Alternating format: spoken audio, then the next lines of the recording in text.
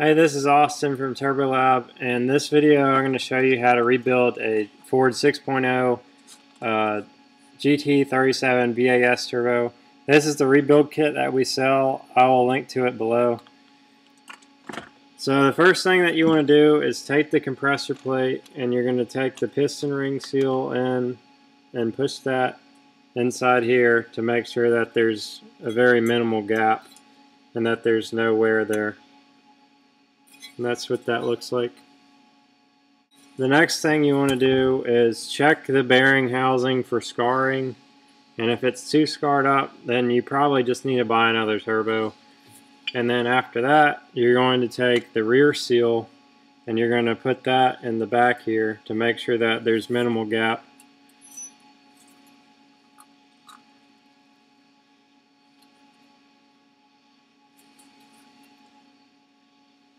Okay, once you identify that your turbo is rebuildable, you can go ahead and start with the rebuild.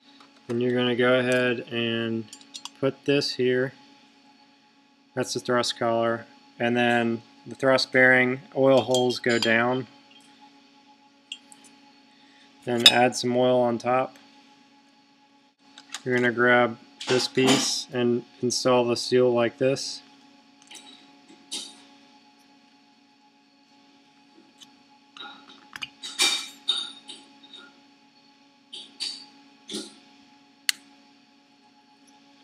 And then add some oil under the seal.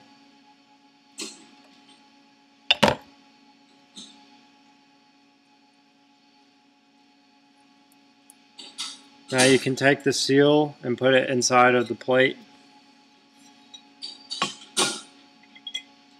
But first you want to make sure you add some oil.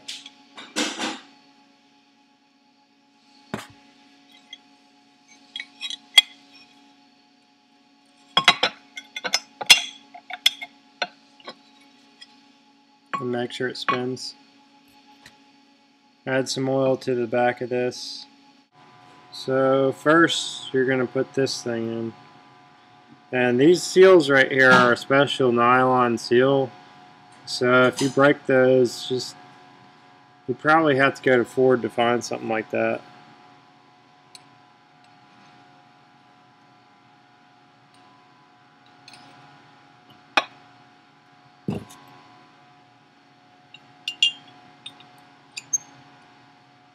And the gear part is going to go up towards the oil feed.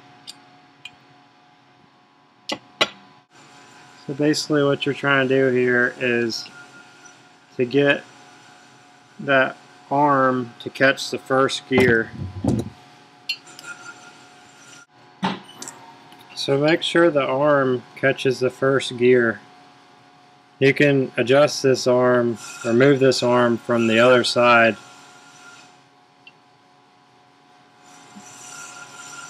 So you can see that I caught the first gear and I'm pushing it in.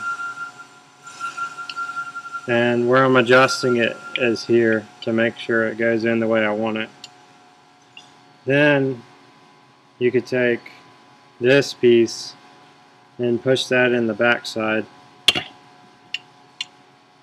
Just make sure you squirt plenty of oil down in there.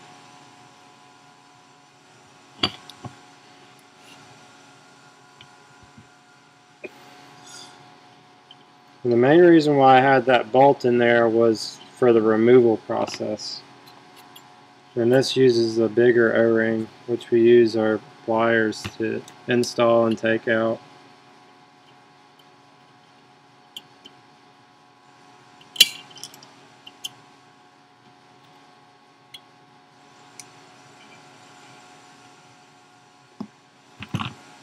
Now make sure that you have this one installed. So install this piece back on here. Make sure you put oil inside of it.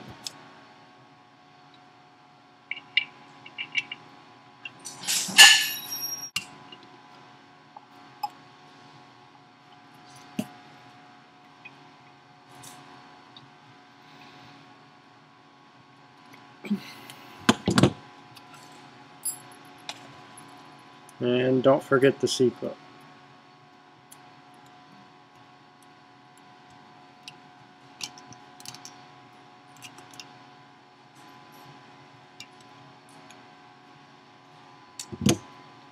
Now you can put your plate on.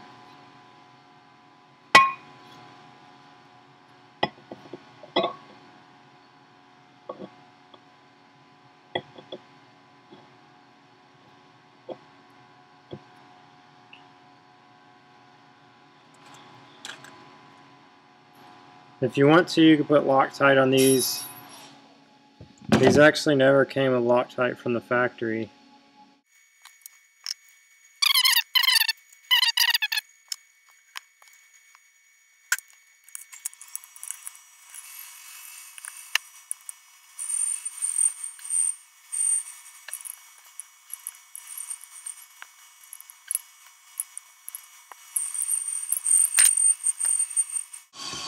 Okay, now you got the shaft, and you need to put it inside the bearing housing. But first, before you do that, you need to put the, well actually, you need to put the seal on the shaft. And to do that, it's really simple, but people seem to mess it up a lot. Sometimes these are a little more tricky.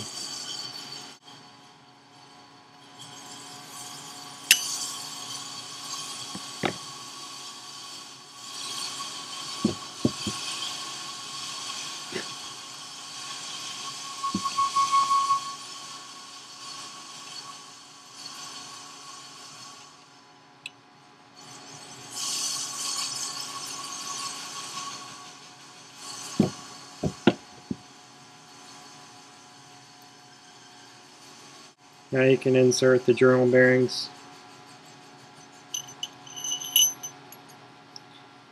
One thing to keep in mind with the Powerstroke 6.0 is that there's 3 different types that have 3 different sets of bearings and 3 different spacers to match.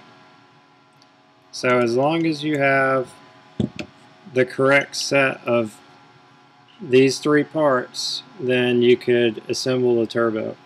And it could be any 3 of the set. Some of them have narrower bearings with a longer spacer, and then there's one that's kind of in between sizes, and then there's one with wider bearings. So now to install this, it's really not that difficult. Don't forget to put oil on the bearings and some oil in here.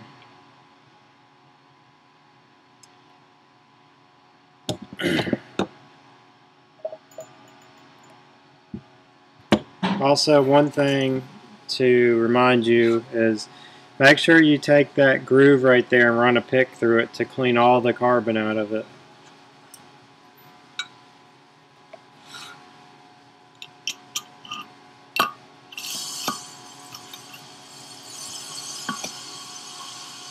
Then you just spin and push. Also, this shaft right here is the 2003 10 blade. We also do sell this shaft. So for this turbo, it's an upgrade, so I have to machine the exhaust housing. Okay, so you could put a little bit of Loctite here if you want before installing the compressor wheel, but you don't have to. I really don't like to put too much because they never had it from factory on the compressor nut. And it is left-hand thread, so you don't have to worry about it coming off as much. And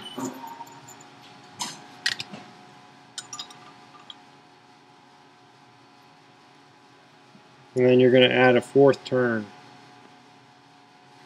once you got it snug.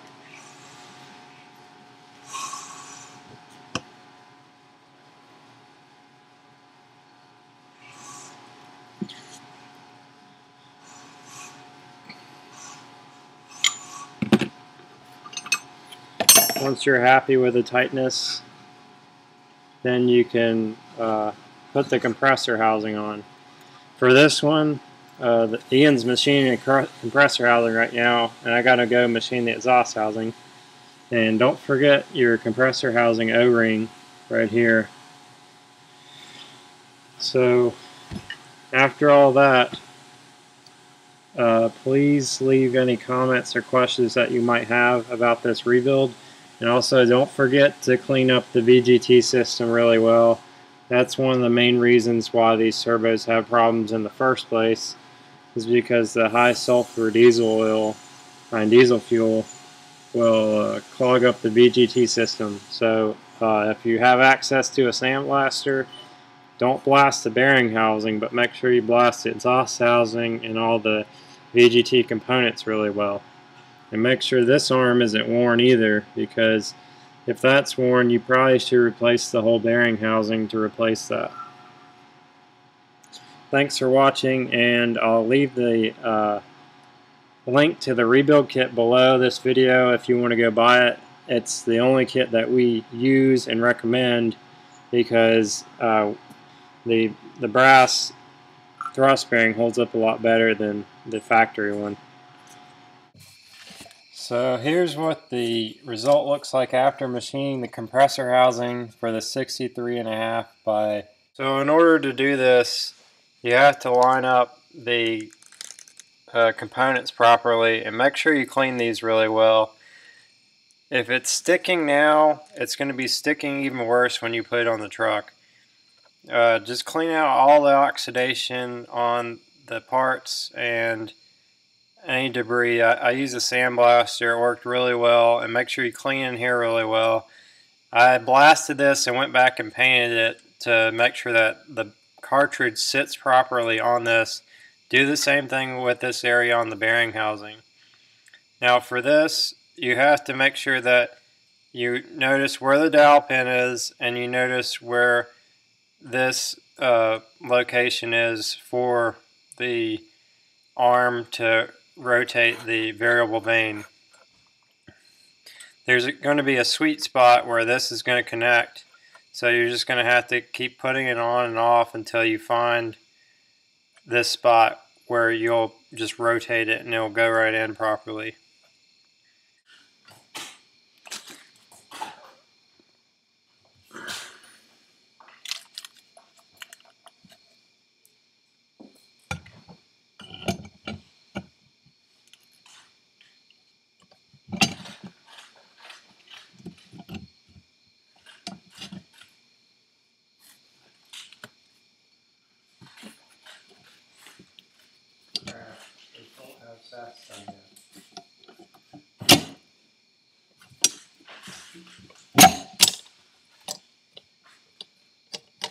Then just tighten down the V-band clamp.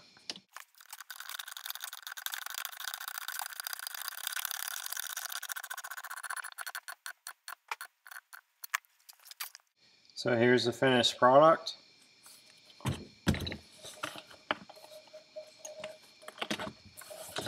You can see what it looks like after the machine work on the turbine.